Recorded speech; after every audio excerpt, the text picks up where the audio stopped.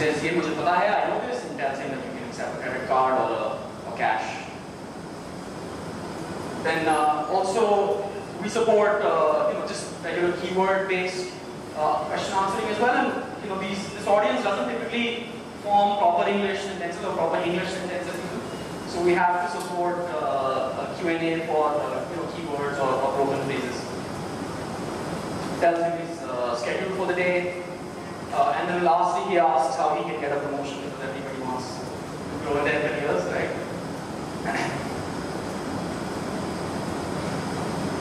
So it actually crowdsources this answer.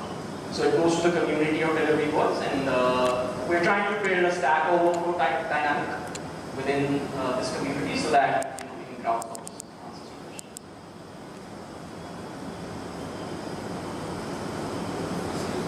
Yeah.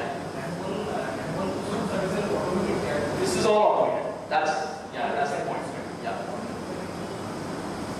Yeah. So the question is, how do we connect it to WhatsApp? That's a part of our secret sauce.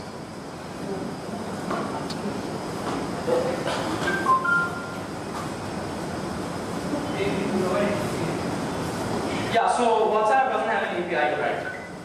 Right, yeah. So we're not using an API. Yeah, so we're not using API, and in fact, we're also in touch with their team.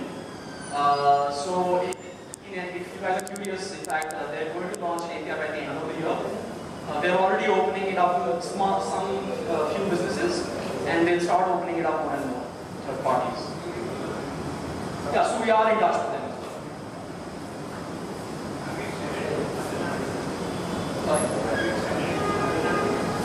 So the question is, have we extended to other languages? We're currently focusing on English and English. And I think it'll become clearer why, because it's very difficult to build robust models for Indian languages, and especially these languages. There isn't any data.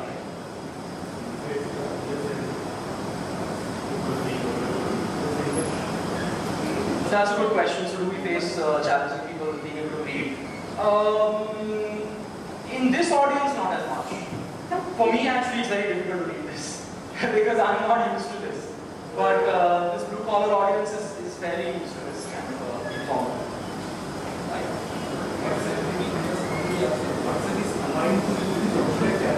Yes, yes. So we are in touch with them. We're collaborating with them as well. What about voice-based? Sorry? Voice-based? Voice-based, that's a great question. So that's something that's coming up next. The challenge there is that the speech recognition services that are available, and Google has by far the best speech recognition services for Indian languages. They're still not at the quality that you need for a production level system for users to actually trust your product and use it. So I'm sure you've had this experience, right? If you use Alexa or Siri or anything and it messes up, you immediately lose trust, right? So the difference between 95% and 99% makes, a huge difference when it comes to actually a user-facing application. So speech recognition for English, in fact, hit 99% accuracy last year, which is a complete game changer. But for Indian languages, it's far from that. How do we evaluate the system? There are, so I'll go over that later. Oh, sure. Yeah, so I'll talk more about the models and the data, etc. that we use. Any framework we use for the... Sorry? Framework? Framework? Yeah. Any framework to make the code? We use many different frameworks. I can talk more about that.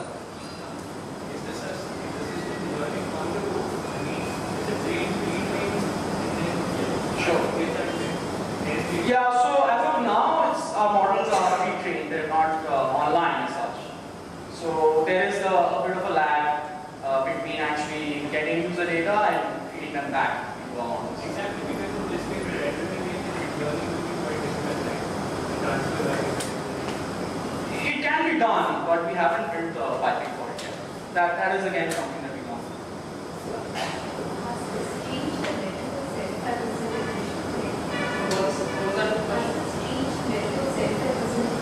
Attrition? So we have seen a reduction in some, so it varies, but in some places we've seen up to 5% reduction in emission in some locations.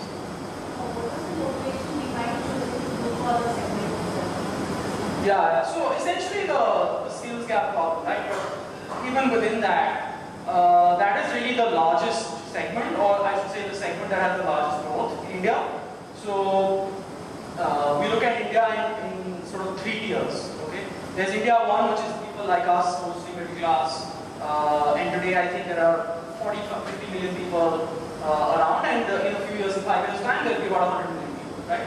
Then there's India 2, which is the blue collar segment, and that segment is close to about 50 million people today.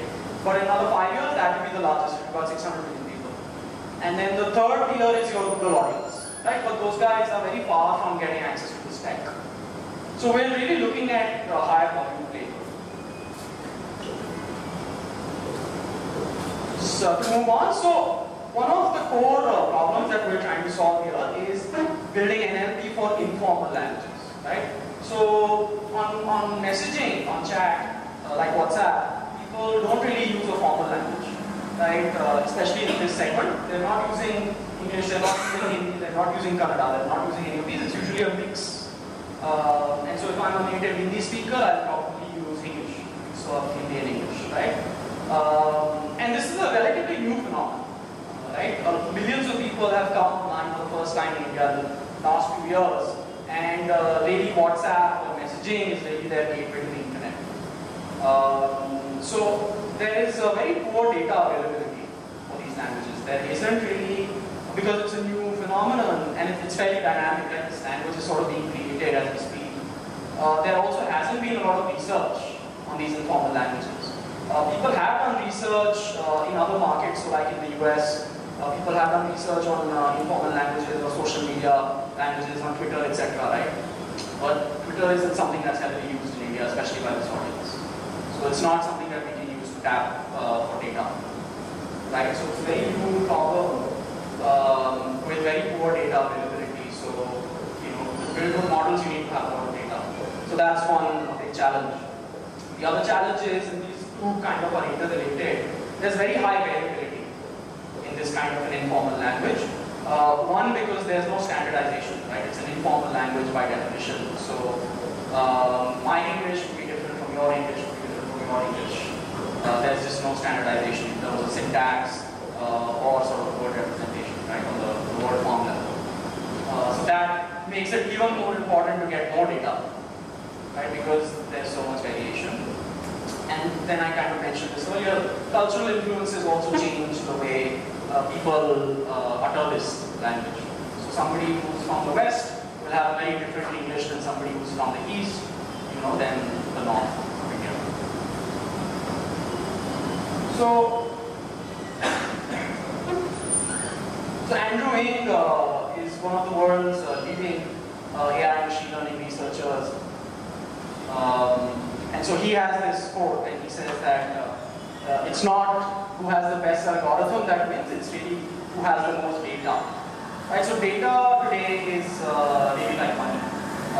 If you have a very big, valuable store of data, you can do a lot with that. Right, so algorithms can take you to a certain degree, but really for you know, reaching sort of the last mile, getting more data to be very important. Obviously, it doesn't apply to all problems, but for most problems this is true. Right? So we have actually tried a lot of different things to collect data for informal languages. I'll mention a few of those. So we had built a virtual English teacher on WhatsApp, and we found that people were adding that virtual English teacher to their groups, to their WhatsApp groups. And when the bot is in a WhatsApp group, it can actually get all the messages from that group, right? And this started happening completely organically. We can actually tell people to add the bot to groups. In fact, it doesn't even work in groups. It's a one-to-one bot. So then we started building other group bots. So we built a bot that sends a joke every day. We built a bot that sends a good morning message every day. That's the most popular thing on WhatsApp. We built a bot that sends inspirational quotes as well every day, right? And we got people to add those their groups. We even added these bots to public groups. So there are thousands and thousands of WhatsApp public groups out there that you can find on various websites and Facebook and stuff. So we added our bot to a bunch of those as well. But we found that the spam rate was very, very high. I think about 60-70% of all messages were just junk videos, crap, stuff that was not useful for us at all. And it was also a very untargeted way of gathering data.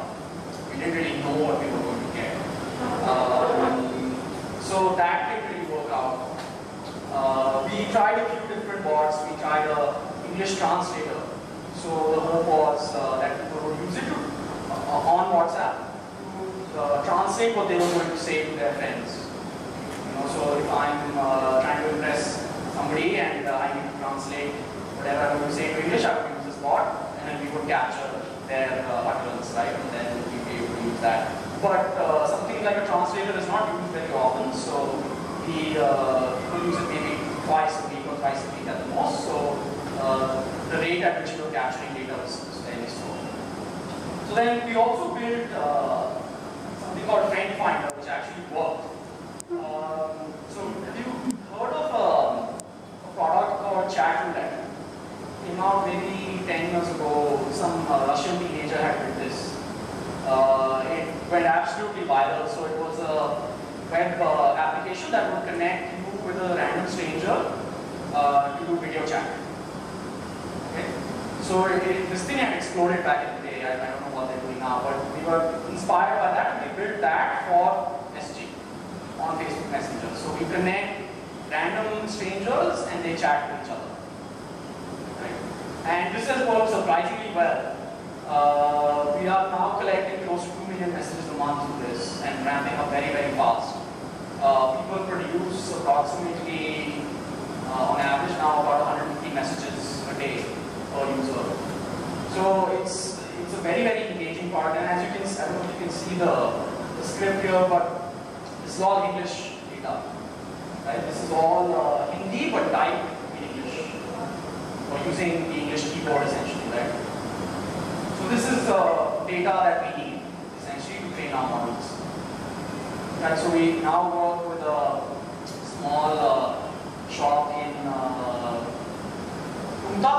I think it's close to Gokarna. And they do all our data annotation, and then we use the annotated data to train our models. So there are many ways to solve this problem. The ultimate goal really is to, when somebody types something in English, is to come up with a structured representation on that. So basically, going from 5 words, it should go to say a JSON representation or a structured representation that your bot can make sense of and then perform the most relevant action, right? So we built this stack initially to kind of test out the quick and dirty stack we tried. So it starts with somebody saying log out kaise kare, just an example. And kare here is spelled in a non-standard format, perhaps a non-canonical format. So the first step here is to normalize it, or to canonicalize the utterance. And we built a statistical machine translation model there, SMT model. I think it's a word-based model. And we've achieved close to 15% reduction in word error rate. So what that means is, if you take the vocabulary or the dictionary of English and you compare it with, say, canonical English, about 46% of the words are out of that vocabulary. But we've reduced that by 15% throughout that model. Okay. So it converts that log out kaise kare into a standard form. Then we use Google Translate to translate that to English. And then we built an intent classification model to actually convert the English sentence or question in this case to a structured representation. So it classifies the intent of the utterance as a question, and it tells you that it's a question about logging out of the app. And then we look up our index of content essentially to serve up the answer. Right? So all of these different components in this stack do pretty well. except maybe the SMP model, which we're kind of working on, but everything here has pretty good performance, right? However, when you build a stack like this, you end up with propagation of errors. So the net error of the entire system will be a product of all the individual errors of the components, right? So if you calculate it, it comes out to be about 53%, which is horrible. You shouldn't have a production level system that is giving you 53% at least, unless you have humans in the background. So we're rethinking this, and we're doing a lot of different experiments. And here are a couple of the experiments that we're currently working on. And these are also focused on solving this problem, given the fact that we are poor on data. Right? It's a resource-poor language for which we're trying to solve this problem. So on one hand, we are trying to gather more and more data through our trend finder application, and on the other hand, we are trying to find our algorithms or use better algorithms to handle this problem. So for the NLU part, which is essentially converting an utterance into a structured format to classify the intent of the user, we're experimenting with learning word embeddings from other languages. Right? So can we use word embeddings from English or from Hindi to learn word embeddings for English? Because those word embeddings are a very key component of these NLU models. Right, so we don't have enough data on English today, so we can't create or learn our own embeddings, and we're trying to infer them from other languages. So there's a really good paper by Sebastian Vinodh. It's a survey paper, and he goes over all the different approaches that people have used to learn embeddings for a particular language from another language. So you should maybe take a look at that if you're interested. And then the second problem here that is still relevant is normalization, which is converting a non-standard utterance in English to a canonical form, right? And today we're using word-based SMP, statistical machine translation, and we're trying to use more character-level features, character-based language translation, and that also helps a lot in the case where you are data constrained, right? When you don't have a large vocabulary. This is something that works pretty well as is being shown in research. So there's a paper by Vahan that we're referring to, and that's what we're implementing. This is the founding team, Vahan. So it's me, and I have a master's in computer science from Columbia. I specialized in machine learning. In fact, spent about 10 years in the startup space in the US, and moved to India 2 years ago to start Vahan. And then my co-founder, Mohammed, or Mo for short, he's our head of product. Mo was an engineer from Stanford, and then he was a product lead on Siri. He joined Siri when they were a startup, in fact, and then Apple acquired them.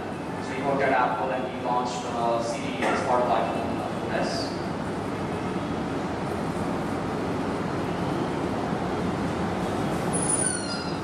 And that's it. So we're always hiring people, and we're looking for data scientists or budding data scientists, especially people who are passionate about the problem that we're solving, not just the technical problem, but also the problem of really getting these blue-collar workers to perform at their potential. We're also hiring full-stack engineers, we're also hiring salespeople. So in case you're interested, feel free to email me and we can take a conversation there. That's it.